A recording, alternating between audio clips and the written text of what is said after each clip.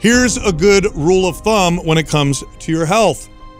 Natural is better. In other words, if you can get your body to naturally be healthier, that's the best option. All right, what's the second best option? Well, if you have to use products to help yourself out, use those that help encourage natural processes, those that try to mimic natural processes. Synthetic tends to be worse than natural. So if you follow those two strategies, you're probably going to be better off. I wanted to do that because, well, there's a couple reasons why. One, natural is always better, right? So naturally good hormone levels are better than hormones that have to be, taken exogenously, obviously. If you're left with no other option, then what you want to do is you want to mimic natural levels as best as you can. That's the second best option. Diet, same thing. Things you put on your skin, same thing. If you put things on your skin that don't work with your skin's natural way of being healthy, then you're probably worse off than working with things that encourage or work with your skin's natural ways of being healthy. Usually that's a great rule of thumb. And I think if people kind of followed this as their guideline, they'd be much better off. It just tends to be true most of the time. So I wanted to ask you that. So Caldera just came out with a new beard product, and I was reading the label on it, and I saw seed oils in it. There's all this stuff going around right now with seed oils just being so bad for you. Is there a difference in me digesting it versus me putting it on my skin? Okay. Yeah, there is. So the skin is the largest organ of the body. Yeah, so. yes. So a lot of companies will use like synthetic products, compounds to mimic what is natural. Natural products, those derived off of plants and oils, are typically going to be better. Of course, the formulation matters, but typically better because they're going to more mimic the oils in your skin that you naturally produce, balance out your pH. They're not going to wipe out or severely disrupt your skin's microbiome, or what's considered a healthy microbiome. Whereas the synthetic products generally tend to do that. Of course, there's always, you want to look at the product itself, but the controversy around seed oils has to do with consuming them, not putting them on your skin. Now, yes, putting things on your skin, it definitely can affect your insides, but like seed oils or natural oils or plants, they're not going to have the estrogenic effects like the xenoestrogens may have. At the very least, we've co-evolved with things that occur in nature. So we're more likely to understand what they will do and what they won't do versus, let's say, a new chemical that, oh my God, this is so good for you. We don't have thousands of years of coevolution with those things. That doesn't necessarily mean it's bad, but we just don't know. And when you don't know, I think going on the side of natural tends to point us in a better direction. I think that's what a lot of people think when they ingest some of these seed oils, right? So Doug's got pulled up the Caldera Lab website, and like you look at the apricot oil, the gooseberry seed oil, red raspberry. You have all these things that are like natural, yes, and that are mixed up to make this blend that feels amazing on my beard. It makes it look shiny, right? But then you have this stuff going around of like the different types of seed oils that people are cooking with and ingesting. Totally different. How is that? Okay, so yeah, how is that different? So those are different seeds, by the way, that they're using in those seed oils. Those industrial seed oils are made from things that are not in the Caldera beard oil. For example, some of the stuff you mentioned, you could literally take one of those seeds, squeeze it, and get some oil. off the plant. Yeah, you're not like going through this industrial process to extract oil. The ultra processing process. You have to deodorize it and use other chemicals to strip it so that it doesn't smell bad. So do you think that that's, sorry to interrupt you, but I want to make a point if that's true. Do you think that is most likely, whether we know for sure or not that these seed oils are very harmful, right? Because the verdict isn't completely out. I feel like there's a camp of people that like think it's the worst thing ever. Then there's the other camp that like the Lane Nortons who are like, well, what the studies say, it's not clear yet. So do you think what we are seeing is kind of like what we learned about GMO stuff? It's more about what they're spraying or the process of it than it is actually the seed oils itself. So it's like the seed oils are chemical residue from the treatments. Well, just the whole process. Like, okay, so look at it this way. And again, this isn't conclusive, but it is generally a good direction, right? Because we don't have data to conclusively show. There's some that shows it's bad, some that shows it's okay. we don't have conclusive data. So we have to go off of, okay, well, what's a good estimate? What's a good guess? And a good guess and estimate is not, well, data, we don't have the data yet, therefore it's okay. That's not, to me, that's not a good direction, because we didn't have data on a lot of things that we now know are bad for us. So what's a good strategy? A good strategy is this something that humans could have consumed in those quantities without the industrial processes? And the answer is no. There's no way you would consume grapeseed oil or rapeseed oil, as they call it, in those in the amounts that we can consume them without these crazy industrial processes. It just doesn't. It's impossible.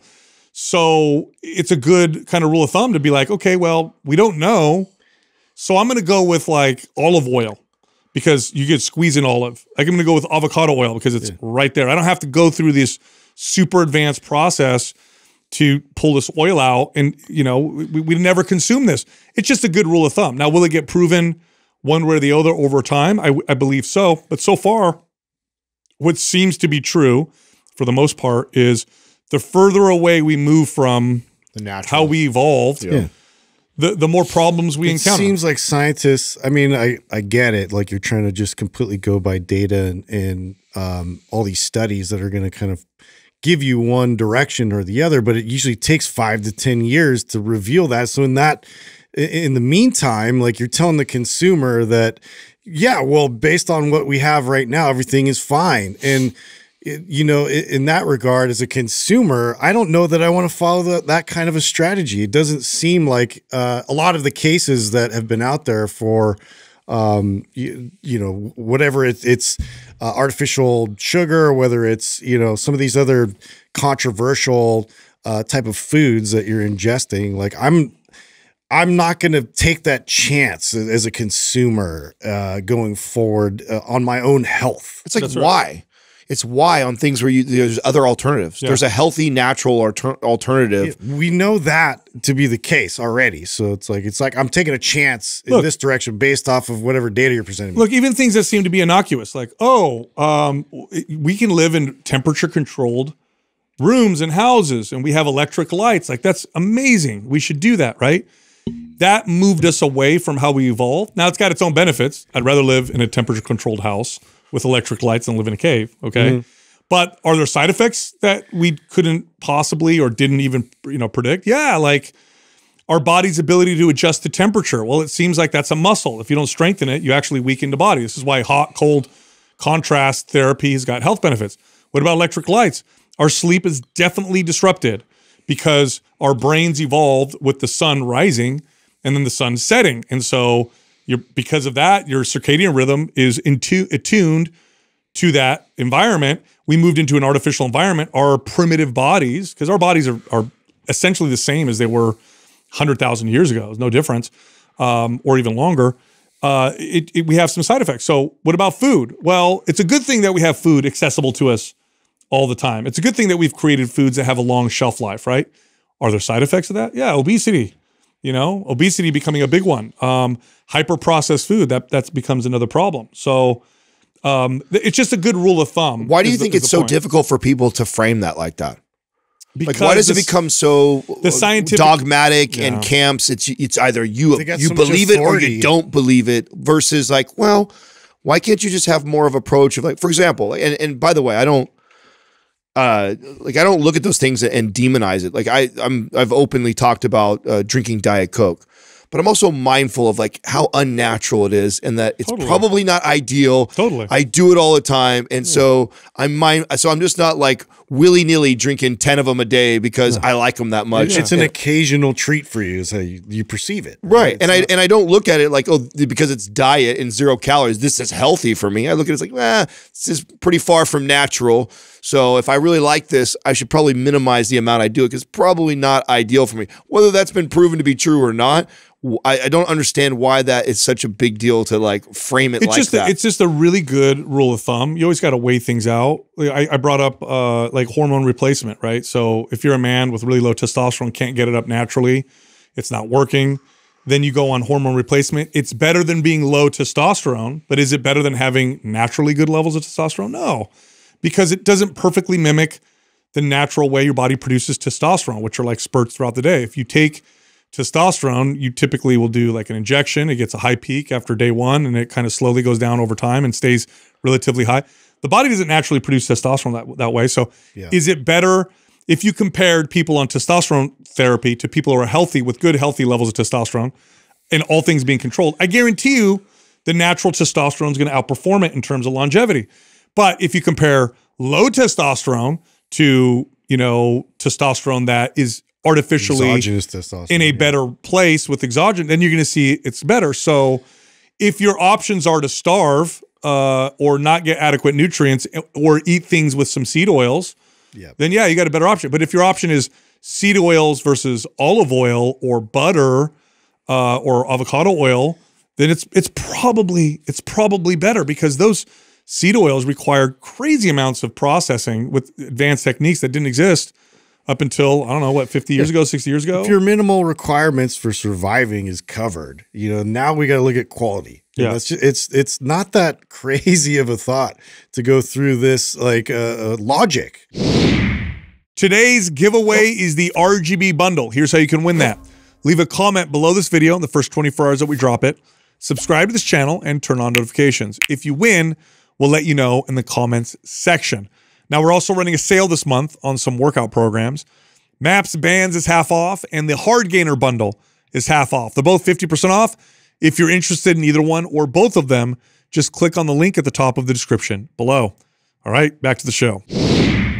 You know, I completely shifted the way I looked at supplements like midway through my career too, because of the point you're making right now. Like, I remember when I was like the kid who was trying every, like, you know, testosterone booster, Explode, like all these performance supplements to build more, you know, muscle mass stuff to build more muscle.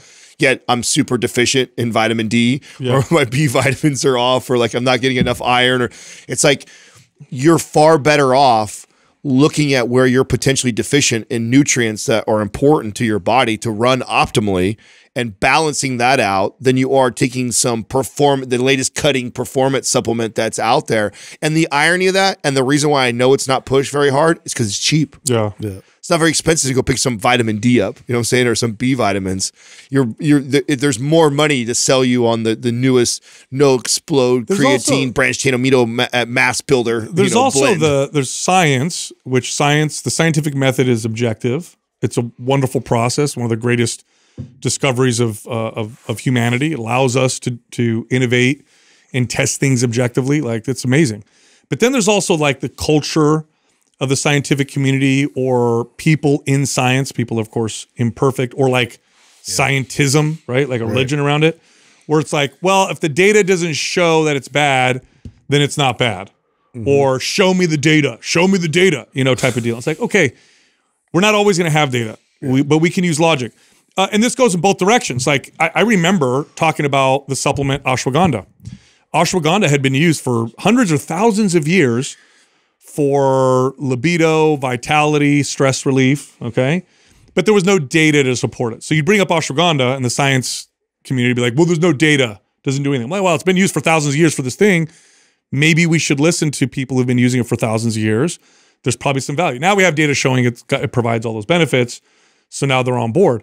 You brought up Caldera. If you look at, here's why I think Caldera is so damn effective. Like, one bottle of their serum, okay, works exceptionally well on Justin and on me. You couldn't have two different skin types. He's dry, his skin is dry, mine is oily. I obviously darker complected, he's much lighter complected. Our skin is very different. With synthetic products, you would have a product for dry skin, one for oily skin. You'd have all these processes, all these chemicals to do that, whatever. Caldera, it's the same formula. What does Caldera do? It uses natural compounds that more closely match and mimic your skin's natural way of being healthy. It works with your skin. So someone with dry skin, it works, and with oily skin, it works as well. I think now it's a rule of thumb, but it's not like a hard set rule. Yes, there's natural things that are bad for you and things that are synthetic that are better for you. But generally speaking, when you have this question in mind, should I put this on my skin? You look at the ingredients. How many examples are out there like that? I mean, I would love to hear that because they're derived from science always looks to natural, whether it's from animals or plants or you know something in nature that they can mimic, and then they recreate it in a lab and create the synthetic version. Like, I don't understand that argument in terms of like the synthetic being better in terms of like how they took out maybe some of the toxic. I mean, we always think more is better. It's like they concentrate is what they do. Yeah. You know? But then there's like a delivery system that they're not accounting for. Too. Yeah, I mean, that's why I love the analogy. I mean, I'll never forget when I first read, I know I've shared it on here a bunch of times, it's been a long time I said it, with the sugar analogy with the, you know, the sugar cane. Yeah. All the fiber you got to eat to get sugar to it. actually would not be that bad to consume if you ate it in its natural form, because you know how hard it would be to get the amount. I remember reading the amount of sugar that's in one Coke is like equivalent to 6 or 8 feet of sugar cane. You know the amount of effort and work you would have to do to grind that up by hand or chew that down to get to that much sugar. Yeah. Like it would literally, you burn off the calories that you would consume getting it. Like that's how safe and okay it would be to consume as much sugar as you want in its natural state. But we've found a way to process it down and refine it and concentrate it. And now it's you know what's funny about this? This is how arrogant humans are. We are pretty good about this with animals. When you look at people that care for animals in zoos, even, or when they're in captivity, or even our own pets. Everything's delicately balanced and managed. We're like, oh, you know, what is their natural habitat, right? Let's mimic this as best possible. What do they eat? Let's really, if we can do it, if we can bring it as close to natural as possible, that's best. And everybody knows that. Right? We don't look at ourselves as animals. That's the problem. You know why? Because the ship has sailed for us. We're so far removed from that. We don't consider that we're animals. So we don't want to look back. We're ready for space now. We don't want to look back at that and say that, because when you really think about that, almost everything we do is obnoxious and beyond what our natural environment. Like walk through your house and literally think about everything that you use or have in there. Like there's nothing that's there's little. I don't like it being that hot, dude. Okay, I'm gonna there's little adjust all of this. There's little signs and hints of it though, right? Like why do we put like plants inside our house? Oh, I know, right? Like why do we put plants all over the place? Trying to bring it back in. A little bit. Why do we like things that make the sound of water, but without bugs? You know what I mean? I like to hear water. I don't want to be actual in a waterfall. But I paid $5,000 for my waterfall to run to my. Dude. It's so funny. Or like when people like imagine a dog owner right now, right? And they keep their dog like in a confined space for 7 hours. And then they come home, they let the dog out, and they don't let the dog go outside, and the dog starts acting weird.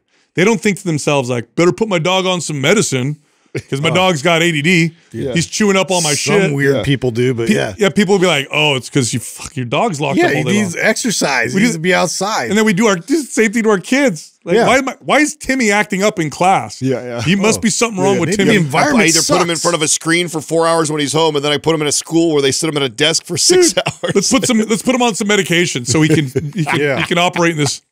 So I was talking with my we're funny like ridiculous. That, huh? I was talking with my daughter about this because there's a friend that she has who's getting tested for ADD. You know, do you guys know this, by the way? ADD and ADHD, now it's all ADD. It means just the same all thing. ADD. Yeah. Okay. I learned this, by the way, because my wife is very well versed in ADD. She was like rattling off all the current information, and I looked at her and I realized, like, did you learn about this because of me? Yeah. Are you studying me? She's like, yes, it helps me understand you.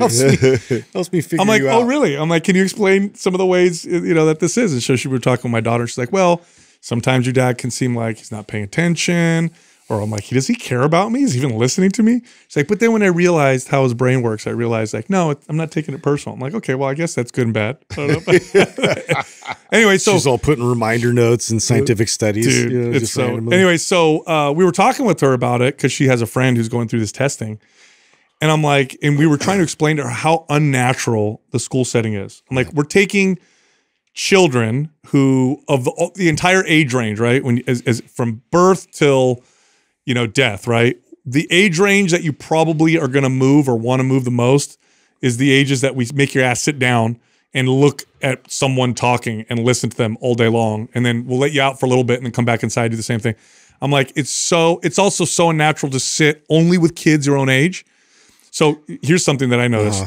When my 2.5-year-old plays with other 2.5-year-olds, they struggle. They'll fight for the same toy. Put him with a 5 or 6-year-old. Watch how well he does. Put him with a 5 or 6-year-old, or put him with someone even younger than him. They perfectly work together. So like, it's so, the environment's so unnatural. Yeah. So I told my daughter, I said, a lot of kids are going to struggle on that. It's like, in fact, it's surprising some kids are okay in that environment. And then our answer is to put them on like these crazy drugs that like make them act the way that they're supposed to. Well, I remember I never thought about it until I had Max, the thought of what we do with daycare. Like, how crazy is that? Like, it never dawned on me. That's a natural thing we do in our society. It's very well accepted that this is the norm. Your kid gets to about a year, 2 years old. You have to go to work. You guys go back. And so you drop them off at this daycare where they love your kid and they take care of it. But imagine you just came into this world and you've figured out who mom and dad, barely have figured out who mom and dad are. This is your safe place. And then they just like hand you away to some strangers. And think of like how, as a kid, remember, like here's another way I thought about too, is like that you don't realize is like your time is so different the younger you are. Of course. Like remember when you were like, 8 or 9 years old and like the summer was like so short and then like school year was so like it's so that your time, that they've proven that. Yeah. You perceive time much faster as you age. It's so different. Yeah, right? if I told you in a year from now, you'd be like, "Oh my God, it's only a year from now." Right. You tell that to a 10-year-old, they're like, "Oh, that's like a lifetime." Yeah. So imagine a kid who gets dropped off for 6 hours. That's like and they're only a year old. That's like a huge fraction of their time, and so they're going to even perceive that differently than you are. With man, imagine like how many kids, and then heaven forbid they have a traumatic experience where maybe they have diarrhea, or maybe the lady's not nice to them, or they're not paying attention, or another kid is like pushing them down. Like, oh my God, like it's normal is not natural. We confuse the two. We're like, oh, it's normal, everybody does it. Okay, but that doesn't necessarily mean it's good or it's natural. No, there's data. And listen, parents listening right now, I get this. Like I do there's lots of things that I do that are not ideal because I have to. This is just, daycare and stuff like that. It's one of them. School, sending your kid to traditional school, that's another one. It's just the way it is. We're never going to be perfect, okay? So I totally understand. There's lots of data to show that taking your kid to daycare when they're little is traumatizing. Well, because it teaches them that they have to break this bond. They have to I got to deal with this other person. A lot of them learn how to disassociate, disconnect. It's harder for them to build. And if you think about what's natural, we grew up with all the people we knew right out the gates. So right out the gates, we know these people. Yeah. We know all these people. We're with them all since birth. And then when still tribal at the end of the day. Yeah. I mean, that's your core unit tribe, and then you spawn off from there, like, and you introduce, like it's just like this immersion of like all strangers and then figure it out, sink or swim. Yep. It's pretty rough. Well, and I think the point of bringing it up is not to shame anyone, any parent by any means at all. It's to become it's to become aware of it, right? Is to be aware of it. So that like that gets factored into our decisions. Like you're a little more empathetic that way with the kid. Yeah, you're more patient with the kid. Maybe you take a little bit more. Maybe you as a rushed parent be a little more mindful of when you just drop them off, like the whole process of that going down and then the picking them up. Or maybe when there is an option where you don't have to take them there, you're like, you know what, I'm not going to because I want to be with him as much as I possibly can. So it just gets factored in. You're just more aware of it. It doesn't mean that you can't or you're not doing what the best you can to survive. And because obviously that precedes that, right? Oh yeah. If you have to go to work to give your kids food and keep them alive, guess what? They're going to have some adversity and they're going to go through that. That's like not having a roof over your head. Needs met. Yeah, not having a roof over your head is way worse than going to daycare. Yeah, that's right. Yeah. That's traumatizing. But that's the point is to like not just because society has deemed it normal, and okay, doesn't necessarily mean that it really is normal. Yep. It's not. Like we've decided that that's going to be, but the reality of it's actually very unnatural to do that. So because you are doing something that's unnatural and it's your child, maybe being mindful that I think is important. Our entire field, the field that we work in, what we do on the podcast is really artificial ways of trying to keep people healthy in a crazy, not natural world. Like, think about this for a second. It's like a massive intervention. Think about how weird this is. This is so strange. If you really think about this in the context of like humanity, right? We schedule a time to go to a place, to lift heavy things, and put them back down. We've built nothing. Yep. We've hunted nothing. Yeah. It was not a necessity, yet we have to do it to offset how terribly unhealthy normal modern life is. We have to find the purpose within it, too. It's Yes. like, it doesn't give you that immediate gratification if I built this, right away. No, you have to develop a relationship around it, and you have to create this framework around it so that you do it, on a consistent basis. But how weird! Imagine if you took someone. It's bizarre. Actually, imagine 100,000 years ago, right? Not even 100 years ago. Yeah. Take someone from 100. Yeah, I've said that before. Take someone 100 years ago and show them the gym environment. They'd be like, "What the fuck are you doing? There's plenty of work to do out in the field We'll right go now." shovel outside. That's right. You have a barn to build right now. Or you have some animals to My do grandfather it. said that to me. I'll never forget. Yeah. I never forget my grandfather. It's true, man. He told me he's like, "Why?" He goes, "You work out?" He's like, "I just worked. Yeah, that's all I did." Yeah. What the hell are you talking about? The out part's In fact, strange. my Sicilian grandfather, because of the work he did, it was so hard. Right, they were really poor. His context of how much weight something is was how many. What are those called? Those boxes? They're like pallets or whatever. Like how many pallets of lemons?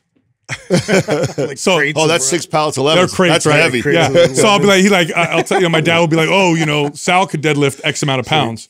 My grandfather would be like, "Okay, that's how many how many pallets of lemons is that?" That's great, dude. My dad's Oh, like, "It's probably like this big." He goes, "Oh, that's pretty good," Well, 'Cause you when have to put it in I that context. worked when I worked at the ranch, it was funny because like really diet and exercise was never a conversation for their family because the whole life revolved around and farming is 7 days a week. You don't get a day off. You don't get a vacation. You Like gotta get up, like especially 4 at in the morning? Yeah, especially a dairy farm that's happening And twice. your nutrition is like what you're doing. I mean, Yeah. a lot of it's eggs, milk, and Yes. stuff. So you you don't You even use it up There's all no day. you eat whatever bacon you want, whatever eggs you want, whatever, and you drink however much milk you want. Like there's no and you're burning so much off and you're doing laborious heavy things all day that there's not even a thought that goes into like weight management or oh, I shouldn't eat this or I should eat that. It's like you feel like a treat and have ice cream that day. Who cares? Not a big deal because don't worry, tomorrow you got plenty of work to do. Actually, in fact, why don't you eat some more? Yeah, it's you like need energy for tomorrow. It was actually really interesting because that was actually right when I was getting interested in training and exercise, and I was like. I have these two worlds I live in. I go back to the city with my friends and my normal life, and then I have this dairy farm life, and that their life versus everybody else's is so different. I mean, when you think about it, that's how most people's life was just 150 years ago. Oh, I mean, love it. crazy. I think it's so. I used to love. I still have such fond memories of my dad taking me to work with him, and then every once in a while, him and his workers would have fun, and they would just compete with each other, right, to see who was stronger or more fit. But it was always in the context of like the shit that they did. Yeah. Like, so it was always like, who could lift the shovel? Yeah, that was every construction. From site the I was furthest on. part of the handle with the brick Totally. on it, or shovel the most concrete in the shortest period or how of many time. bags of cement can you lift above your head, or who could lift a long piece of wood by just putting it on their body, and it would create their own feats of strength. There None of was it was like how much weight it was. Just reminded Yeah. me of something. There used to be this was a popular, one of those things that just moves through our society even before social media. There was a popular prank that you used I to know what do you're with a doing. concrete bag. Yes. And you would slice it. So right? here's what it was. Everybody did this. Yeah, I see. Did you guys do this? This is too? before social media. So what you I know do exactly what you're is talking about. if you have a new guy on the staff or the team, right? Yeah. It's usually some young kid and they're maybe late teens, early 20s who chose this. It's like, I'm going to go in this career. They'd say, okay, how many times can you lift a bag of cement above your head? So what you do is you put it on your head. Yeah. Then you get a guy behind you to kind of watch your technique or form. Yeah. Then a guy in front of you is going to count. And what you do is you press it up and bring it down, but you have to hold it up. Yeah. So the guy take an gets ready. X-Acto knife and- He presses it up. Yeah. A guy with a trowel or a X-Acto knife behind him cuts it in the middle. Poof, with Yeah. Yeah, put your arms straight, that's it, lad.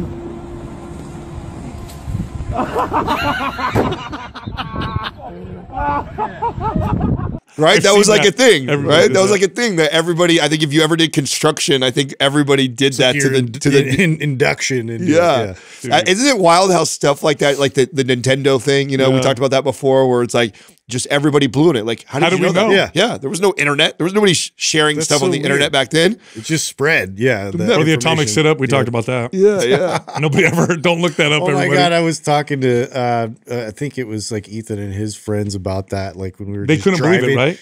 and thankfully, like one or two of them knew, but like the other ones didn't know about it. It was awkward describing it. You know, it almost sounded like I was like, ew, that sounds like gross and kind of rapey. I told my kids about it, and you know, as I'm telling it, you start, you know, because there are mirrors, right? Whoever you're talking to. If I tell you guys, we laugh. Ha ha ha. I didn't even realize how terrible it was. Yeah. I was telling my kids, and I remember my son must have been in 8th grade, maybe at the time, and he looks at me and he goes, "That's sexual assault." And I'm like, "Oh yeah, I guess you're right." Yeah. It was like, it's terrible. Thankfully, I wasn't one of them holding them down. Like, what are we He's like, I would doing? have felt real bad. What are we doing to each other? I don't It's know, so dude. crazy, It was a joke. Huh? Yeah, you guys know the theory behind that, right? Why guys do shit like that to each other? There's a theory, right? Oh, what is it? Oh, you find out who's the weak one. Yeah, so I was actually talking. In fact, again, I was talking to my daughter about this because Jessica told her about the prank she played on me with the texting, and my daughter thought it was so funny. And I told her, I said, never start. I was having the whole conversation with my daughter. I said, don't ever do a prank war with a boy because boys escalate at weight. They don't know where to stop. It'll be really bad. So I was giving her examples. Somebody gets hurt with a guy. Always. It's just, or something terrible. Like, okay, I made you jump and then you took a poop on my desk. Like, how does that a normal escalation? Like and that's something that boys do. You skipped a few Like hella levels. Like it just gets crazy. So then it was like, well, why do boys do that? You know, why do guys do that? The theory is that guys are constantly, this is the theory, so who knows if it's true, but they're testing each other. Right, going to war. Yeah, because you want to see who will crack. Right. When the shit hits the fan, we're hunting or we're out in war. Like you want to know, who's going to crack and who's going to be able to, stand tall or whatever. I think that's funny. I know. I think that's this is why it's like endearing. Like, I don't know about you guys, but when I was younger, when I start to become more secure, if I hung out with a group of guys and if they would they would play a prank on me or call me a nickname, you could tell when they're doing it bullying or when they're joking. But when they were doing it, it was almost like, oh, cool, I'm accepted in the group now. I have a terrible nickname. Oh, I 100% think it was the best. Yeah. I mean, there's always the guy that has mean-spirited behind it. You can tell the difference. Yeah, and then you know what you're dealing with too. It's like, okay, this is the guy that's like just the guy that wants to hurt people. He always gets ostracized anyways. Right. Yeah. It's just like he's also the one that can't take it. Exactly. The most Jordan Peterson talks about this, right? Like you can't rule the group and be like this tyrant because eventually everybody will come and overthrow you. So it's like, even if you're going to be, making fun of or poking and prodding at each other, like if you do it in a mean-spirited way, eventually you get overthrown. I've been wrestling with this because this is kind of where Ethan's at because he's a teenager, and he's like going through this with his friends and like they're,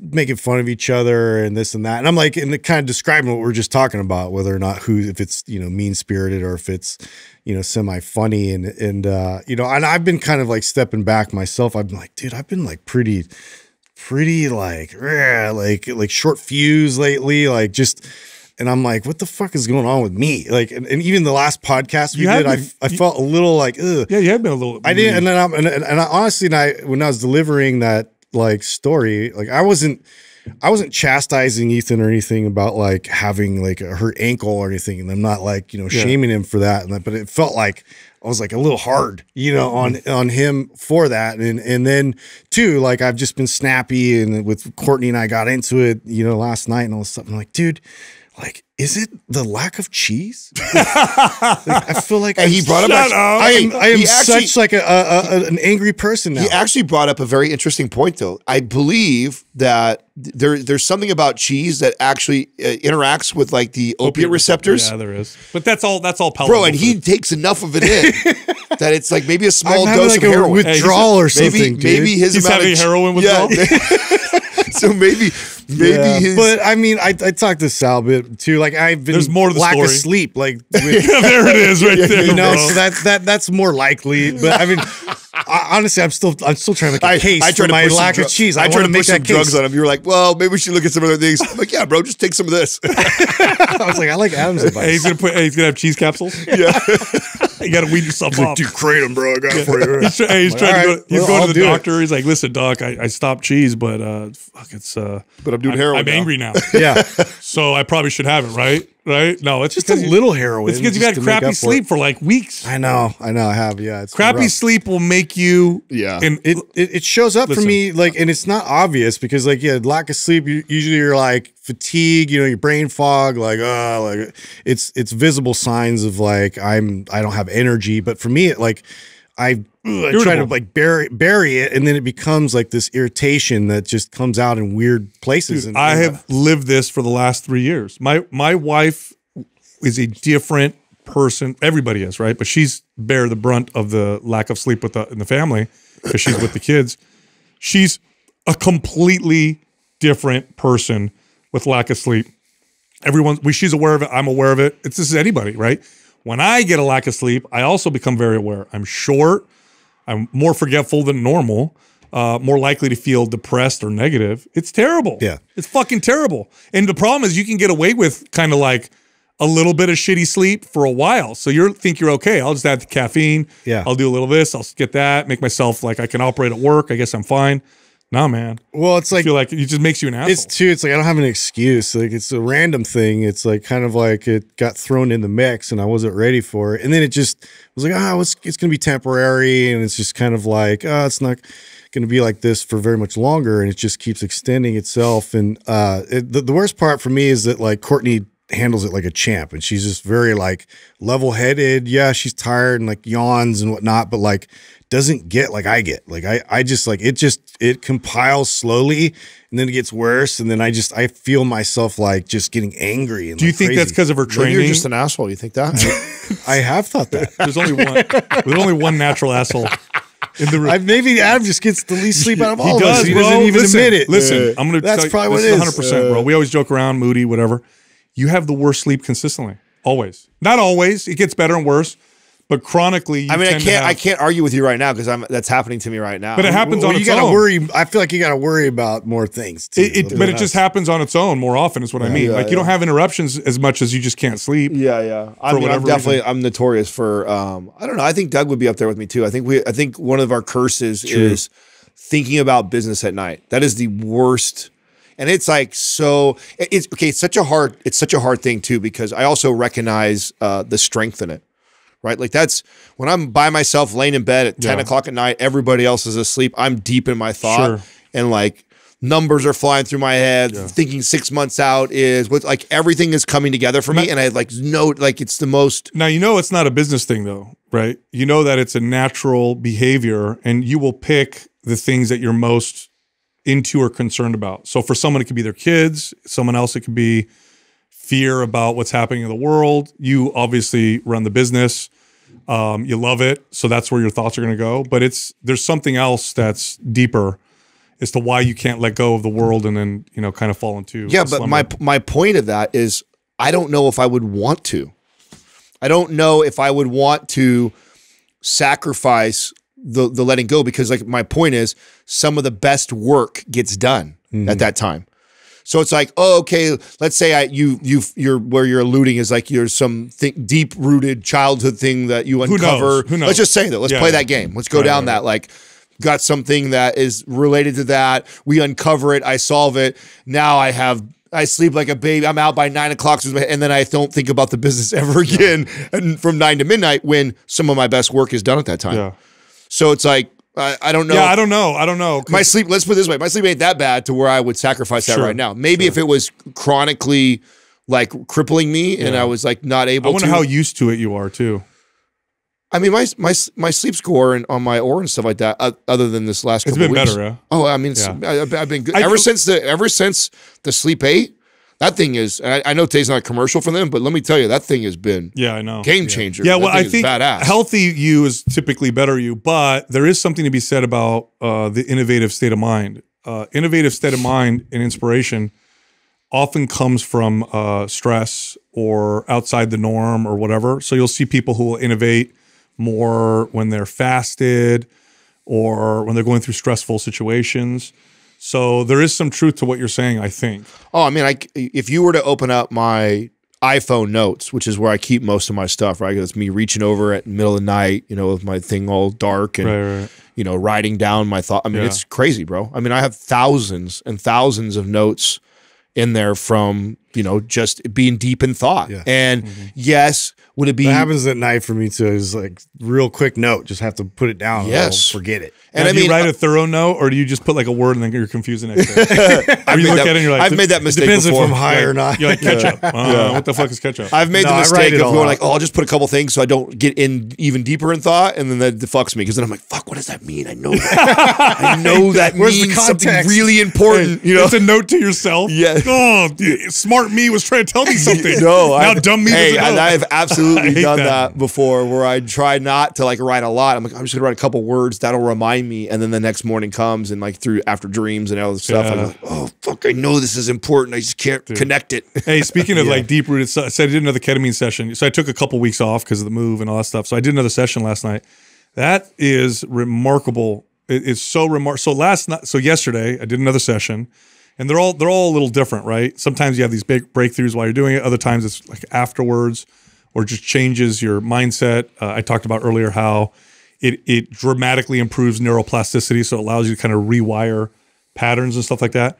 Here's the weird thing that it's happened to me a few times with it. I will literally have a vivid memory that I forgot. Like, and I'll have the memory and be like, oh yeah. Now it's typically a memory that I think I wanted to forget, right? So it's something like I don't want to think about. So you kind of like block it out. Prune it off. Yeah. But I had a memory of when I must have been three. Three? No way. I won, and it's not that I forgot it. I remembered it. I just didn't want to think about it. I didn't think about it.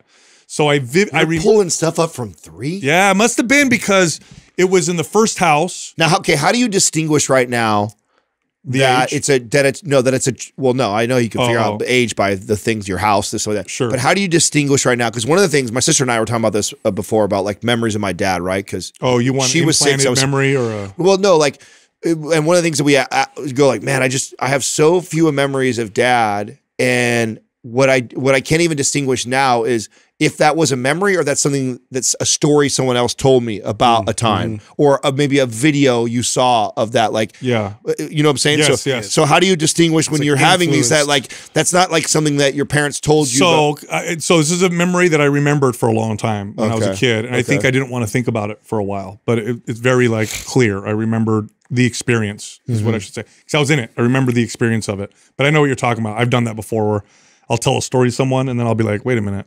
Yeah.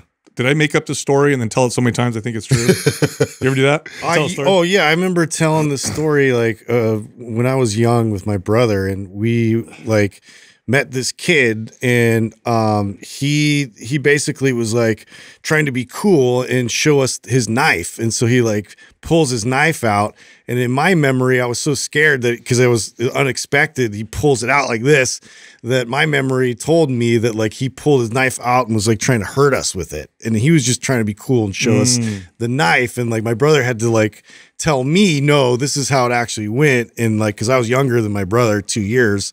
And so it's just like stuff like that, like happened to me all the time though. I had a story I made up where like I beat up these guys and I was like tough and I told my friends forever. I told kids forever this story that it got to the point where I was like, Classic, dude. bro, because you tell it for so long. And then as an adult, I look back and I'm like, I made that shit up. That was never happened. I was watching a kung fu movie. That never happened. I just said that to sound cool. Well, I've had ones where I'm telling a story about a memory I had of a Christmas when my dad was still alive, of like, oh, I got a desk, and you know there was this bike, and then he came in, and then like I'll watch all of a sudden it's a video. and you remembered the video. And I'm like, oh God, did I just at 9 or did I like at 12? I watched that video, and so then it actually happened, but you don't remember the full thing. That's right. I know. And so am I actually remembering that moment of being there, or am I remembering watching the video that I saw? You get what I'm saying? Yeah. And so there's a lot of stuff like that. Oh yeah, there's lots of studies on this. There's lots of studies on this, and they'll show how you can implant things into memories and stuff like that. So, but this was interesting because a couple things with the ketamine therapy is that I'll remember something occasionally, and then I'll remember the experience, and then I'll realize that I either downplayed the experience or I thought of the experience as being something else than it was. so on and so forth. So like there was like loosely, there was an experience I had with my dad, and I thought he was ashamed of me, but the reality was he was frustrated because he didn't know how to connect with me, and I clearly saw it now looking back. That was interesting. But this is another interesting one where I remember I was sitting in a high chair in our old house, and my parents were just going at it. And the reason why I remembered this in there was because I have this mode, you guys know this, I could, no matter what's happening in my life, I could turn off whatever's happening and just go into a different mode very easily, very easy for me.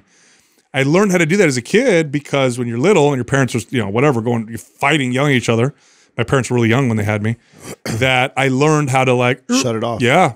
Interesting. Not react, just like whatever, shut it off. And it was such a learned strategy that it became my second nature, to the point where I now have to learn how to access feelings. I can identify. Okay, so this brings up a really cool question then.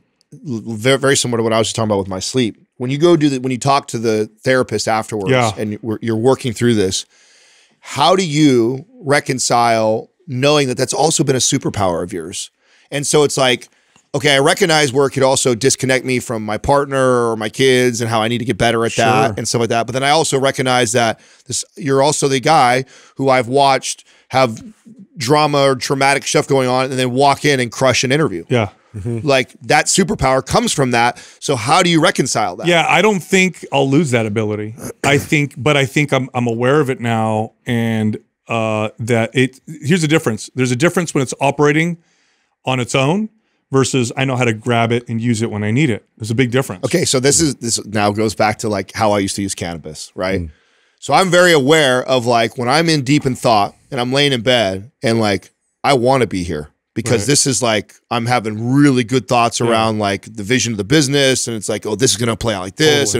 And like, I don't want to leave that space. Then I have other times, like last week was for me like this, where it's like, I've got this anxiety or angst or whatever excitement that got going on. And I can't get out of my head. And I don't want to be in my head, where this is where I would like take a couple hits. So now imagine if you knew how. Numb it. Imagine if you had a better grasp of being able to go into something and come out of it, and aware of, you know, how to do that. Like when it becomes your natural operating system, it's hard to turn off. Like for me, I can be in a stressful situation. Well, obviously and I don't show it, like literally. Yeah. I'll be in a stressful, and it doesn't show on my physical body. I can now identify what's happening. Like, oh, my mouth is dry. Oh, I feel this feeling. I get this weird feeling in my feet and my legs. Oh, I am under stress or overwhelmed, or I am being bothered right now, and it's not showing. Now, why is it important for me to identify this? Because let's say you're my partner, let's say you're my wife, and I'm telling her, hey, this is really bothering me right now. She hears my words. She doesn't believe me. She can't feel it. Like, you don't look like you're, when I tell her I'm stressed out, she doesn't believe me. Like, I know you're saying it, but it doesn't seem like it. Like you seem totally normal. I'm like, no, I am. She's like, I don't believe you. So it makes it hard to connect. It makes it hard to, and also, by the way, for me personally, if I can't grab onto or feel or allow myself to feel negative things, that means I'm also blunted on the good stuff. You only go as deep, like, what do they say? A tree will only grow as tall as its roots are deep. as wide. Or I don't know, one of those, Something right? like that. Yeah, Something yeah. like that, right? Yeah. So anyway, it was just really interesting. Now, does that mean it's all fixed or whatever? No, but I'm aware. So now I can kind of go in and kind of try and Does this mean rewire we need things. to hug you before every No, podcast? definitely not. Yeah. I'm still not there. Good. Yeah, so I mean, interesting because I feel like you're at the awareness phase, which I believe I'm very aware of what I just explained. The question would be, what does the practice look like? And obviously, I've used something to medicate that to get me out of those states. And really, why, of course, I go back to, I told you the cannabis pulling off had more to do with my son than anything else. But then also the personal side of it is like, well, I also got in the habit of like, I like it so much that it became more regular than it needed to be versus using it when I'm like, oh, well, here's a moment where here's what's cool, right? So as I'm talking about these things and figuring these things out, like, oh, it's an automatic process. Oh, it's not something I can control. It's my default. Here's what I love about what we do. What we do translates to everything. When you see somebody with a movement pattern, a recruitment pattern that they've learned, the only way they could gain a new automatic recruitment pattern is to first consciously train a new one. It's work. So you get someone whose shoulders roll forward when they row. Yeah. You can't just tell them, pull your shoulders back. You're going to that. They're going to hike their shoulders. You know this. We've done this a million times. So you have to put them in position. They have to train it, strengthen it, develop this new default pattern, and then eventually becomes their automatic. But at first they have to like practice. Well, that's okay. So it's the same fucking thing. Now you're highlighting. Now you're highlighting a really good point, because here's the awareness plus the new pattern that we've tried to create in when situations like this. So when there's a time when Katrina claims that I'm thinking so loud it's keeping her awake, right? So she'll be like, I can't sleep. I can hear you. And I'm like, I'm not fucking moving. How's that possible? She's like, I can literally feel your thoughts. Like, that's how weird, this is how crazy this is, right? She used to do this a lot. We haven't done this in a long time, but she used to like get up and box breathe with me. And we would box breathe together. Totally. To calm me all the way down. Get the physical part down so that your body's like, oh, we can chill. Yes. She's probably picking up a lot of your body signals, though, because she did a lot of body work with people, right? Yeah, I mean, she's not even touching me, bro. This is like us laying in bed. I mean, she's hyper aware of the cues that you can't even consciously, like when you notice something's tense, but you can't put your finger on it. Some people just, they have that receptive she has that ability, gift, right? That's also one of her gifts. Very intuitive. Right? Yeah, she's always been, it's one of the things I've always been attracted to her is that she has that, right? I think it's the thing I like to think that we share is this ability to be able to do that. What's wild is that she can do it on a level to be like eyes closed, 10 o'clock at night. I've been laying there for an hour and nothing has been said or movement. And then she'll out of nowhere be like, stop it. Yep.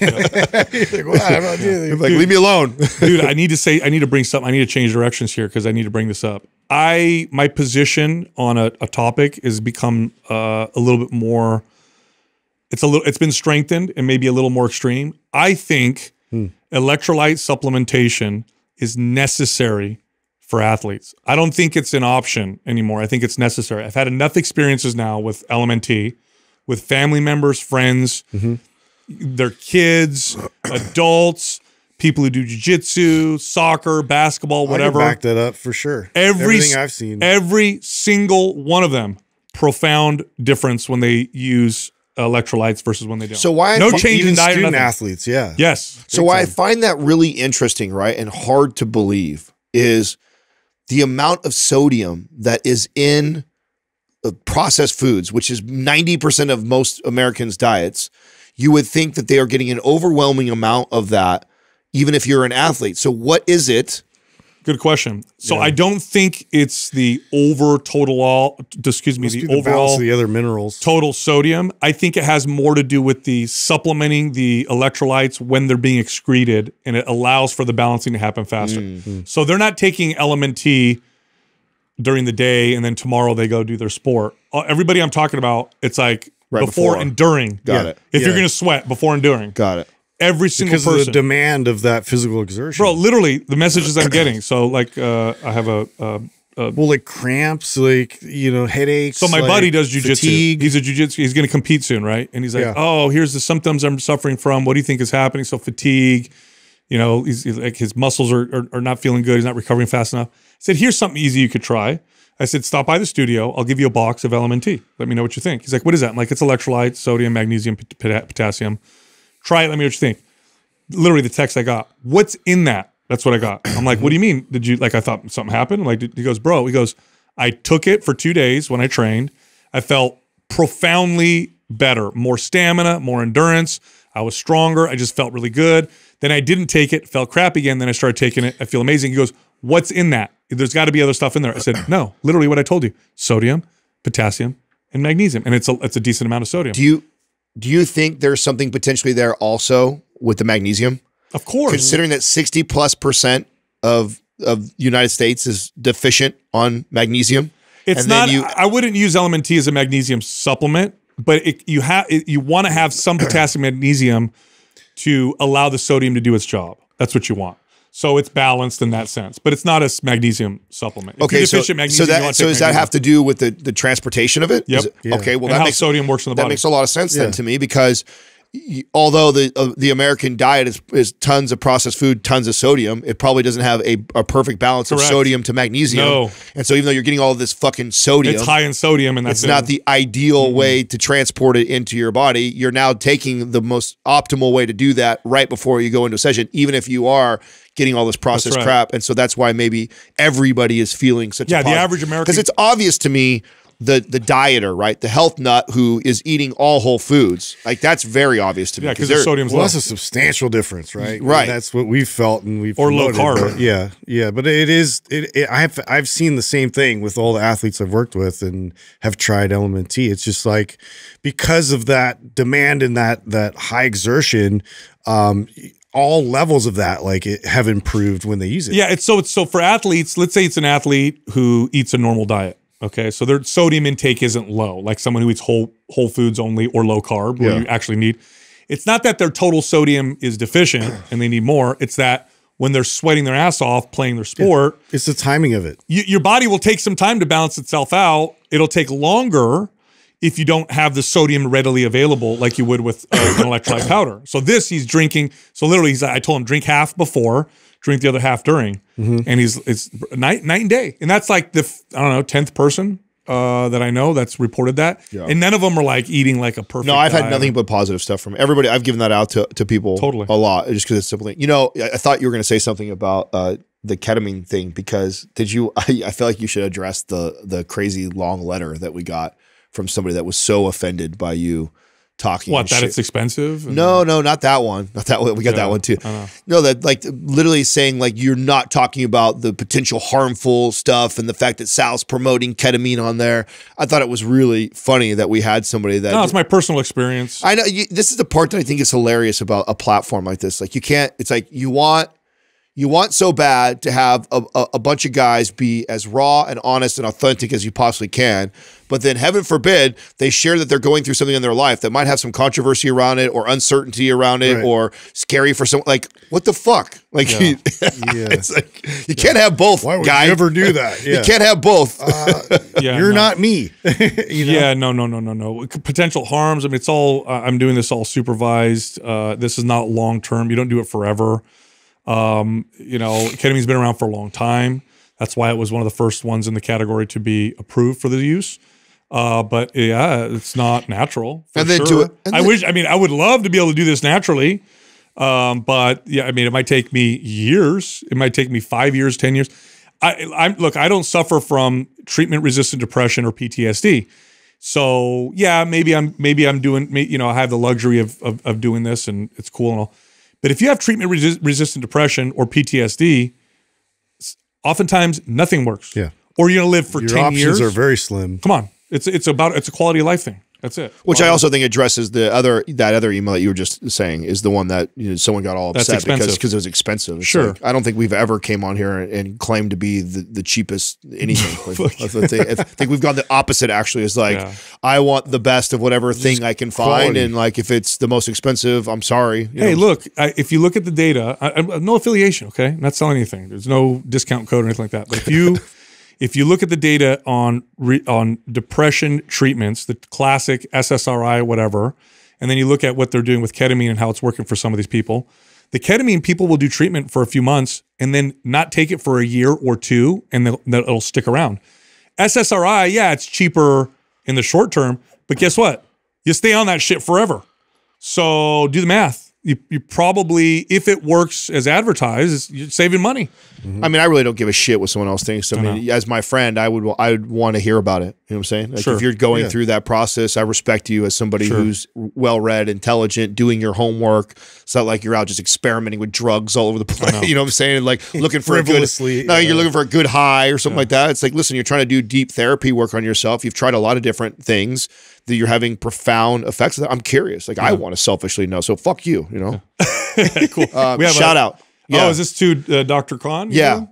Hook up Dr. Khan. What a cool dude. Okay, and experience. Brilliant. What a great young scientist, doctor, groundbreaking medicine he's doing. Yeah, he's doing Are we allowed to talk about who he's working with? Did he say we could say that? I don't know. Then you can wait for the episode for them to hear that, but he's definitely doing some big things. Yeah, what's his Instagram? Is it dr.akhan?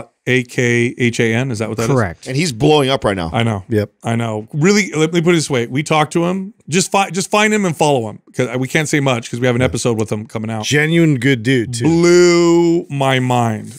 Like. Totally blew my mind, some of the stuff that he said. Yeah, we all had dinner afterwards, and it was just literally everybody taking turns picking his brain. Dude is absolutely brilliant. And a funny side note. He's at one point was ranked the #1 Halo player in the world on Xbox. Just a little icing there. Yeah, hilarious. I thought that was really funny. That was around the time when I was gaming. I dropped my gamer tag. Did your son recognize him? I took that picture. He heard of him. When I sent him the picture, he didn't recognize him. Then I told him his game name, and he's like, "Oh yeah, I have heard of him." By the way, his gaming. I love how he talked about how being the world's best Halo player helps him with his treatments now. So the way he does treatments now, some of the therapy. The more accurate you can inject the needle and the closer you can get to the area that needs to be treated, the more effective you're going to be. So he's watching an MRI machine while he's moving a needle around, and everybody's competing with himself. Everybody's like, nobody has hands like this guy, and he's like, I learned it from playing Halo. That's like, that's like that Gran Turismo movie. Did you guys watch that yet? No, it's actually really good. True story, right? Yeah, I haven't seen it yet. Oh, it's worth the watch. It was actually really entertaining. I really enjoyed it. Yeah, Katrina and I watched it just the other night. So good. You've probably heard us talk about peptide science and how it can affect the body. Well, there's a company called Intera Skincare that makes peptide creams and lotions for skin and some that go on your scalp that regrow hair. This stuff is legit. It really works. Like, peptides are real. They have profound effects. You literally will see a difference, no joke, if you use their skincare stuff within 2 applications. That's what we all noticed. And then for the hair regrowth, this stuff is legit. It is not a pharmaceutical. It is not a drug that's going to have negative side effects. It literally improves health and blood flow to the scalp and allows your hair to regrow or to grow thicker and faster. This stuff is legit. Check them out. Go to enteraskincare.com. That's ENTERA skincare.com/MPM, and then use the code MPM for 10% off your order. All right, back to the show. First question is from Muhammad the 1-1. Does heavy deadlifting on a pull day grow forearms or biceps? Oh, controversial. Do deadlifts make your arms bigger? It's not a direct arm exercise, but I thought he said pull day. I was confused there for a second. But let's talk about the data, right? The data shows that heavy isometrics recruit the most amount of muscle fibers. Heavy isometrics can build muscle and strength. Also, muscles that are put under tension in a stretch position or elongated position, that is the best position for hypertrophy. Now, all ranges of motion build muscle, but lengthened in comparison to like mid-range or contracted is going to build the most amount of muscle. And there's also load, right? Just the sheer load that the CNS has to manage sends a muscle building signal. So look at the deadlift. Crazy isometric tension in the biceps and in the forearms. In fact, if you've never deadlifted— some of the most demand you're going to get. Totally. And if you've never deadlifted and you go deadlift heavy because you're relatively strong in your hips and legs and all that stuff, you'll find your biceps are sore the next day or your brachialis will be sore the next day. So heavy isometric, check. Is in a lengthened position. Your bicep is in a lengthened position, check. And then load. Find me an exercise you can load more than deadlift. So controversial, but I'll say, yeah, you will build. Well, and all the hypertrophy nerds are going to argue because everything revolves around bicep curls, and that's the only way you can, build and develop your biceps. But there's plenty of studies out there for isometrics, just exactly the way you're describing it. And this is placing the most amount of load you can possibly place on your forearm and bicep. With that in mind, it being an isometric controlled, stabilized position that you're fixated in with those. But there's other ways to train them, and all of it is beneficial. It's not just the one thing that we're talking about here. So just that's, for all the haters. We all are going to go the same. It's so funny. I thought I was going to be the only one to jump all over the idiots. So I know this is going to piss off all the science nerds. You went after hypertrophy bodybuilder dorks. I'm going to go after all the science nerds that live in a 6 to 12 week study bubble or only know how to tout studies they read versus like real world experience. My whole life I've been lifting, and as a kid, like arms and forearms were like such a big deal to me. And I did every forearm magazine, superset workout, exercise you could think of. The strongest and biggest my forearms ever got was when I wasn't giving 2 shits about them, but all I was doing was trying to catch Sal on the deadlift. Mm-hmm. Yep. That was the biggest and strongest my forearms have ever, not even close to when I was cycling, like hitting them 2 to 3 times a week and doing all these cool exercises that I would reverse curls, everything. Nothing got them strong when I didn't even care about getting my forearms stronger or bigger, but I was so focused on getting strong with the deadlift, they came up that much. That's how impactful it's been for me. That's right. What happens with the question like this is there's this false, like this question is pretty direct. What they're not asking is, are deadlifts better than curls for the biceps, right? It's not an either or. No. It's a, hey, does heavy deadlifting have a hypertrophy effect on the forearms and biceps? Yes, yes, absolutely. Are they involved in stabilizing? Is there tremendous tension on those muscles? And then, like I said, with the bicep in particular, it's in a lengthened position. If I stop deadlifting, so I love deadlifting, but sometimes I'll go for a couple months without doing it and I'll work on correctional exercise or other things because I can deadlift pretty heavy even when I don't do it consistently. And I'll get little nagging injuries and pains that'll pop up. And so now that I'm wiser and older, I'll be like, I'm going to back off on deadlifting for a while. I'm going to work on these where I notice these issues. And then I'll go back to deadlifting, see if I feel better. And I've done that now, you know, I don't know, 5 or 6 times over the last few years.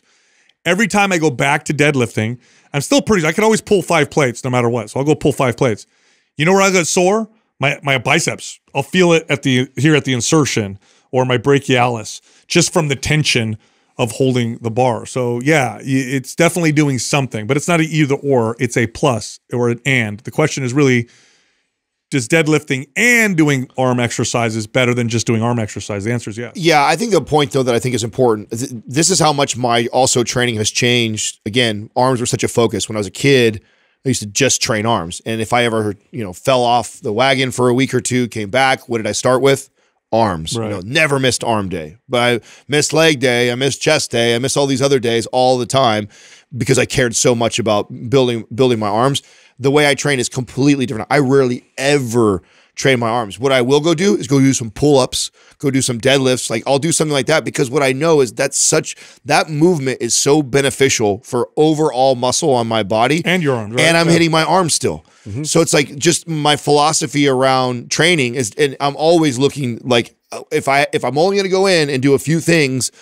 In the past, that would be arms. I would do a whole arm workout for a half hour if that was all I was to do. That would be the last thing on the totem pole. Now it's like I'm going to go in and do deadlifting or pull-ups or these big movements that I get to develop my back and my forearms and my biceps all in one exercise. It just makes more sense. Speaking of which, the other day I saw a dude working out, jacked, well-developed, and he was doing the pull-down version that we talked about as a bicep pull-down version, a compound lift. I saw him. He had his wrists like this, and he pulled down, but he had this kind of like rounded position because he was focusing on the bicep. Yeah. And I'm like, oh, and he's very well developed. Obviously, he knows what he's doing. It's not like he has bad pull down technique. And then I went and saw him do other exercises for his biceps. I'm like, oh, he's doing pull downs for biceps. He gets it. I never saw that before. Love that. Next question is from Jonathan Sosh. What certifications did you all start with as personal trainers, and did you feel like they helped prepare you to be a personal trainer? All right. This is, again, another controversial answer. The certification that actually had the most benefit for me in my career as a trainer was the correctional exercise courses that I took. There was this huge carryover into what I do with my clients and value that I brought them. Now, I'm going to be honest. I hate to say this, but I don't know, most, if not all the certifications, aside from the ones I just talked about, didn't really do much for me in terms of my success or my client's success, except for making me feel a little bit more confident. Most of the value or success I got as a trainer came from learning through experience. And here's the second one. This is the big one. Learning from other better, more experienced trainers and coaches. Yeah. Like the certifications didn't do much for me, except for the correctional exercise ones. They were kind of a waste of time. I needed to get them, or I'd get paid more for getting them, or I'd have trainers go through them, so I'd want to go through them. But I didn't learn a whole lot from them that I could apply that would bring value to people. Yeah, I have a pretty similar experience with that. I mean, I liked NASM as a good baseline, but it really was just touching up on anatomy, physiology terms, and biomechanics on a very surface level. Which is, you know, I went to college and studied all that. So it was just like, oh, cool. Nice little refresher to kind of get me in the mindset of how to like communicate this now to an average person. But in terms of like beyond that, for me, it was always like picking the brains of qualified trainers and what they were doing with their clients. And then sometimes I would go, really, it was like the unconventional, the ones I had to go in person to go through the actual mechanics, like kettlebell training and like when I learned Indian clubs and different types of like tools that you physically need to be able to go through the right patterns and get taught, and that way it was easier for me to then incorporate it and program it in and show clients and have confidence on how to kind of like, you know, take them through those movements. It's like, but for me, it was all about like taking bits and pieces of a lot of concepts and modalities out there, which is, I could get a lot of that from communicating with really good trainers and watching them apply it to their clients. You know, I as much as I actually shit on the formal education stuff, I actually got quite a bit of stuff. I went through 8 different national certifications during my entire career. I don't even know if I could list all of them, but I do know there's some that stand out to me that I think taught me different things. IFPA was my first one. That was pretty much a joke, but it got me introduced. NASM, I think, was one of the most well-rounded first, taught me the squat assessment really well. Corrective exercise specialist, hands down, I agree. I think we would all probably put that up as probably one of the best. And I never took Ken Stretch or what is Kelly Starrett? Did he do one? I can't remember, or his Supple Leopard stuff. Yeah. Like I didn't get that till way later. I would probably push somebody in Ken Stretch and Supple Leopard direction now. Even for instead of corrective exercise, but corrective exercise specialist was what was around when we got in there.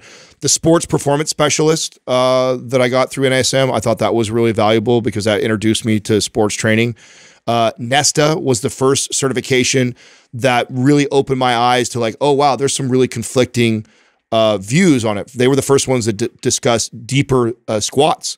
Like ass to grass squats, and for a national certification, that was really weird, and it really kind of shattered my paradigm because I came out of the already getting all these NASM. Let me comment on that real quick. Sorry to cut you off. It's what's funny about what you're just talking about. It taught you a lot because it countered the other shit you learned from other certifications. Yes. Had you just through experience and through training with other coaches who experienced, you would have learned that right off the gates. Yeah. It was more ground breaking because it countered the shit that you thought was true. I cherry picked a lot of it. Yeah. Well, and I started to, so part of the best benefits from having all these certifications was starting to see that. Yeah. There was differences in philosophy with like NSCA on their nutritional component versus like an ACE or an AFA. Like, so I got to experience so many that it opened my eyes up more of like, oh, this isn't just so part of like when you hear me talk about stuff like education, the reason why I kind of rag on it is because, you know, show me a certification that says this, I'll show you another one that says the opposite, because there's so many like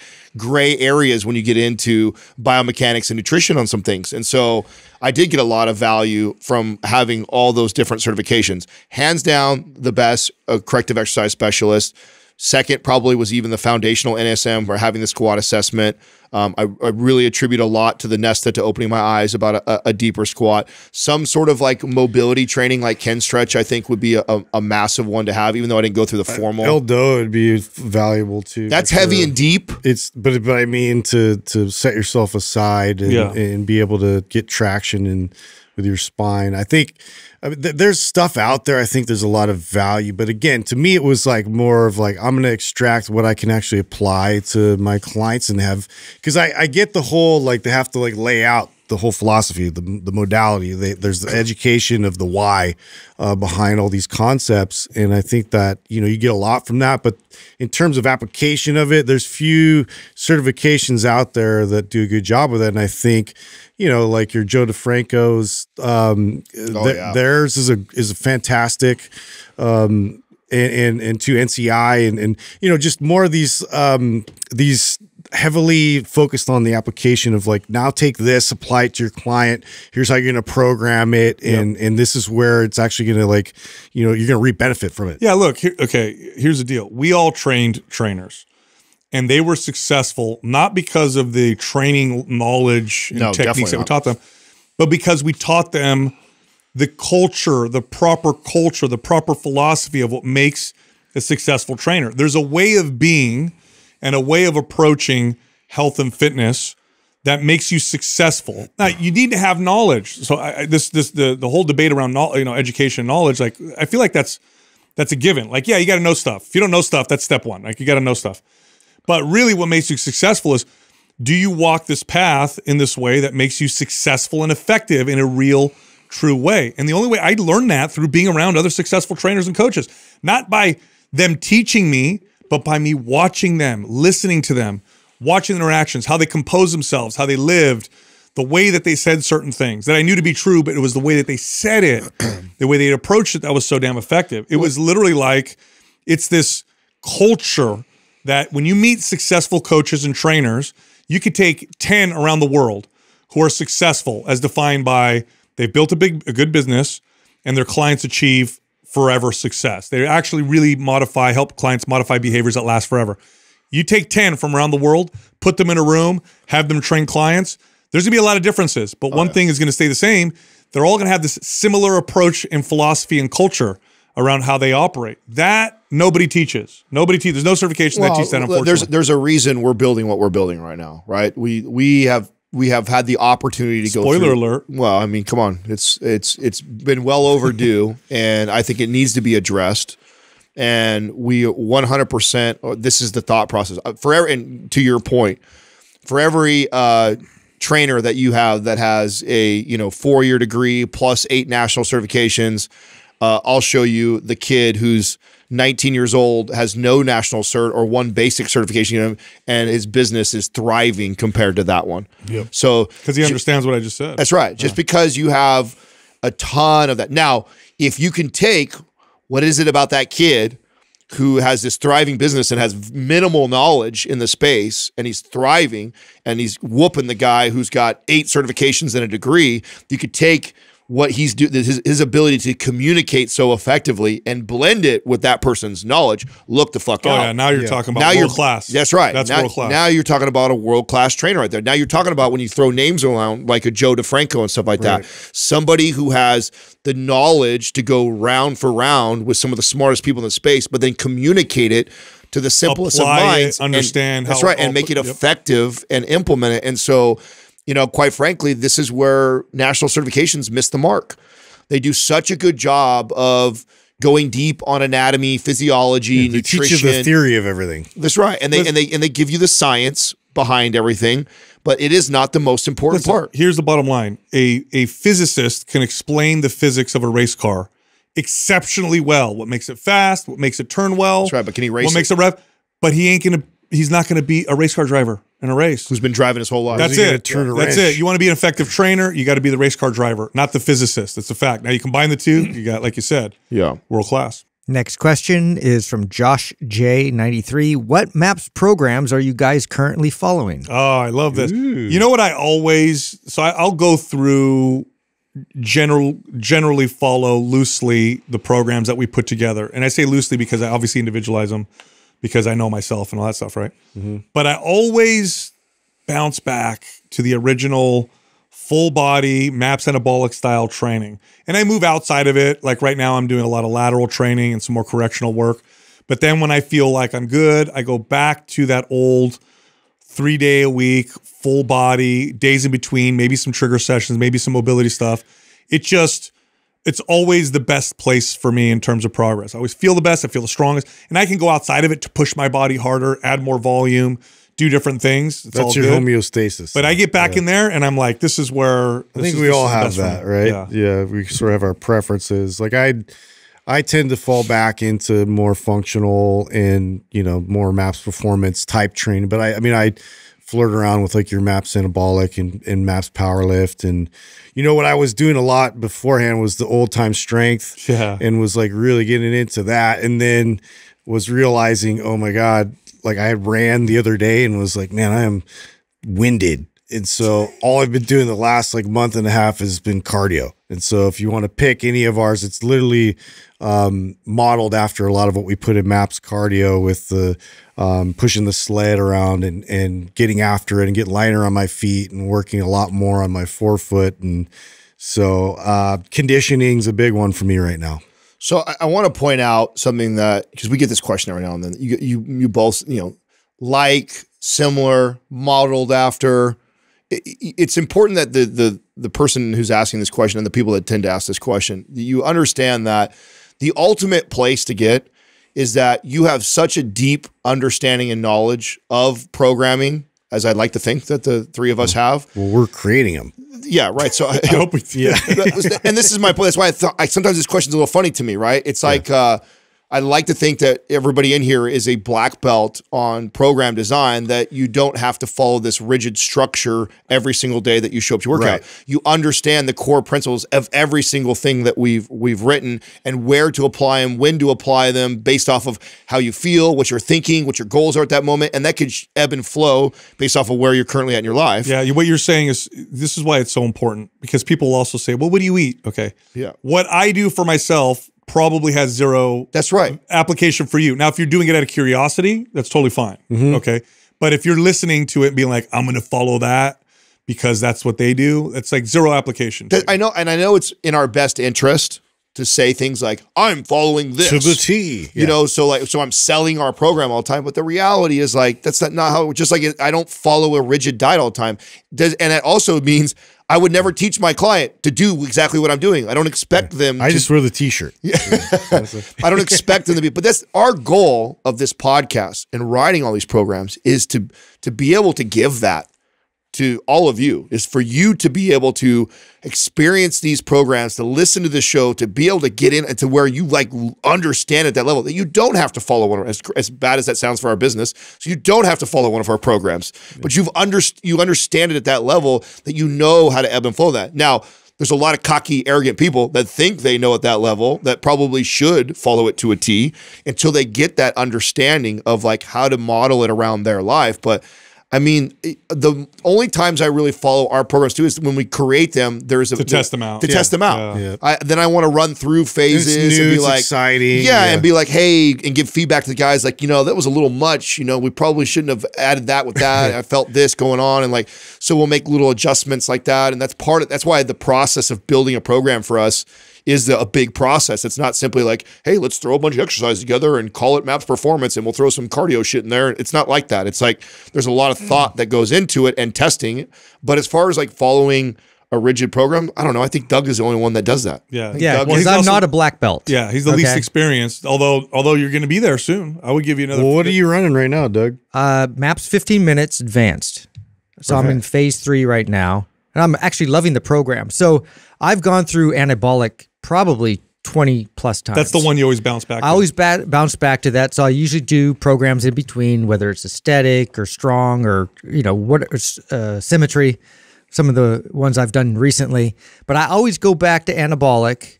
But after this last round of working out, I was feeling it in my body. I was feeling a little bit tired. So I thought, well, MAPS 15 minutes would be perfect for me. So this is what I look like the most. If I were to say, because you guys all gave things that you're close, MAPS 15 is how I'm training most. Adam's doing MAPS 5 right now. Yeah.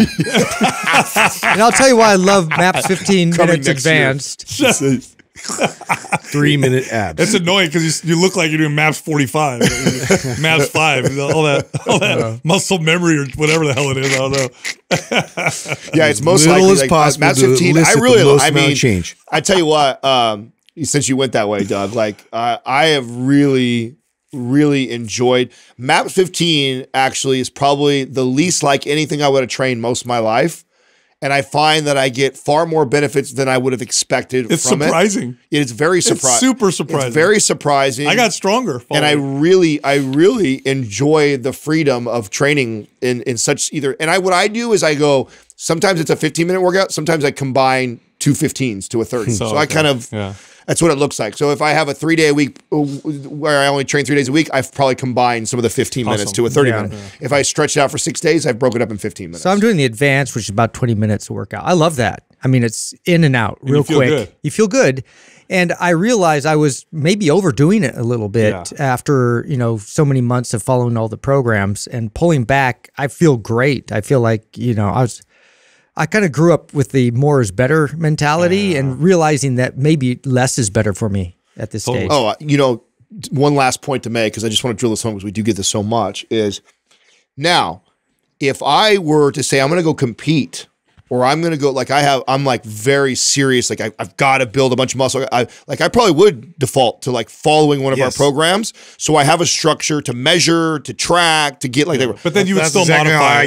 I still would, as you went along. But I would be way more like I'm following this because it's that important. Like, it's just not that important to me right now. Like, I really don't care if, 0.3% less muscle got built this week, or, I didn't lose enough. No. It's like, I'm not there in my life. I'm in a place in my life where I want to be healthy.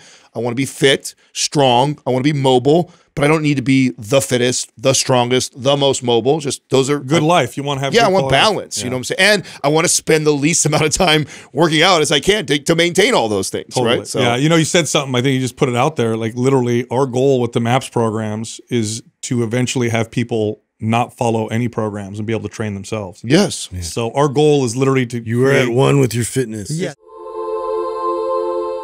To create customers that are no longer customers. Well, I've tried to do that though. I've tried to do it. I've tried to go off on my own, do my own thing. It lasts for maybe 2 weeks. It takes a while. Yeah. Well, no, that's just good self-awareness. Some people aren't going to be that way. No, it's 2 weeks, and then I say I need structure. Oh, I see. So I go back. I do well with the structure. There's nothing, and see, that's important. I mean, people are asking us, so I think we are not like that. Where Doug may follow programs for the rest of his life. Probably will. He's not like that. Because maybe you look at it as like, I want to outsource that thinking. I respect the guys so much. Yes, I could do it myself, but why? When I have these 3 dudes that have put together something so good, I can outsource that thought process. There's nothing wrong with that also. But when we get asked that question, I think it's funny because it's like, it's not like that for me. Yeah, because we experiment and conjure all the time. I love it. It's easy. Yeah. It's a little bit, is always kind of experimenting and doing different things. Like, it's our passion. And so I don't want to outsource that. In fact, I'm very greedy about it. I want to always be adjusting it, customizing it to my needs. And I'm not going to follow something rigid. I'm like constantly iterating things to see if I can improve any kind of level. So next question is from Fulvio Castle. Is the seed oil controversy real? Yeah, well, we kind of touched on this earlier. I'm going to read to you guys. So Lane did a tweet that I commented on. This was a few weeks ago. And in agreeance or disagreement? Well, here's what I like about Lane. Obviously, he's a scientist, but he's also got tons of integrity. And if he's not dogmatic. No, he can be dogmatic about things that are true objectively. And argue his point, but he'll change his mind, right? So he did a post, and it says, if you don't want to eat seed oils, cool, but the mental gymnastics on some of you people is Olympic level. I wish the data said seed oils were bad. Then I could jump on the bandwagon and have everyone applaud me. But that's not what the data says. And he says, F your feelings, right? Classic Lane, right? He's very likable for a lot of people. I love it. So now my comment underneath his post was, my issue with seed oils or any other food that requires industrial level processing to access is that we could be eating something in quantities that our bodies never evolved alongside with. This could mean nothing, but so far it usually means not ideal. That really summarizes my view around them. What's funny about this, by the way, what was Lane's response? He didn't respond to it, but there was a scientist underneath it, this other guy. This is the shit that I hate right here. And Lane would not say this to me. But this guy says it, and he goes, yep, that means nothing. If it meant something, the data would show it. Oh, God. My response to him is, that's arrogant and ignorant at the same time. Have we ever run into a situation where data showed no harm and then data showed clear harm? Like, what? And then I'm sure he went crickets after that. No, and then he tried to backtrack. It's so annoying to me. Like, do we need more examples of times we thought one thing because the data showed something, then we learned something later on? We don't. Now, my opinion on seed oils is err on the side of caution if you have the option and the choices. That's all. Because like I said, seed oils, the quantity that we consume them was never possible without industrial processing. We never co-evolved with this level of consumption of oils that are not like other oils that we consume in larger quantities.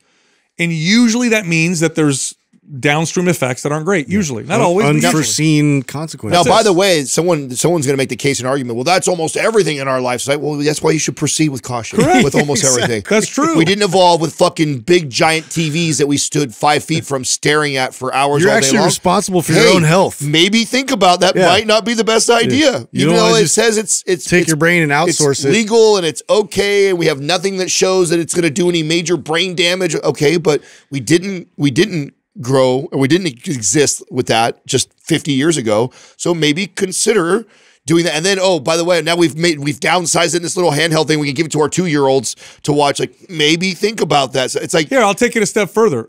We didn't evolve knowing the news of the world. Okay, we evolved knowing the news of our tribe, meaning we're attracted to negative news because it kept us to survive, and we needed to know. Because if John, who lives in the cave with me, eaten by a mountain lion, says, hey, oh shit, I saw some stuff down there, like, you're going to want to listen. Yeah. Now I can go on my phone and learn about every kidnapping and every murder and every rape and every crazy thing around the world. We didn't evolve with that kind of knowledge. What does that produce? Tremendous anxiety. It's a fact. Stop watching the news, watch your anxiety drop. That's all it is. Now, does it mean it's bad to know things? No, not necessarily, but you should be aware. That's true for everything. So seed oils, yeah, dude, like, go look at the process that is required. Doug, maybe you could pull up the process of creating like rapeseed oil. Okay, great name, by the way. I think they call it canola now. Now it's canola oil. They call it rapeseed oil. By the way, that had me concerned. I'm still calling my shirt a white. A little less consumption from now. You know, the part that's interesting too, why Doug pulls us up, Sal, is there's so many replacements to that. So why is it such a big deal? I know you can cook canola at a much higher temperature. So for deep frying, it's better than like which we shouldn't be doing with most of our foods. Anyway. Yeah. Well, not necessarily deep fry with lard or something like that. Or okay, here's why: because it's cheap, it's massively produced, and it's inexpensive. Try to replace it; you're going to pay a lot more money. That's all. It's also it also has a long shelf life when you produce things with it. It's very convenient. But look how it's produced. It's extracted by heating the crushed canola seeds, which, by the way, how much oil do you think is in a seed of a canola seed? Yeah. Like, they have to do a lot of them to do this, which you would never consume that many anyway, right? But you have to crush them, then you dissolve them in a hexane solvent. Then it's refined using precipitation and acid to remove gums and free fatty acids, filtering them, and then they have to deodorize it so that it doesn't smell or have a flavor. So it's like this flavorless, odorless oil. Like, that's a lot of shit that we can only do now because of technology. They weren't able to do that 100 years ago, 1,000 years ago, or beyond. So just proceed with caution. If I had to bet money that they're going to show that it's worse for you than other easily accessible oils, I'd bet money on that.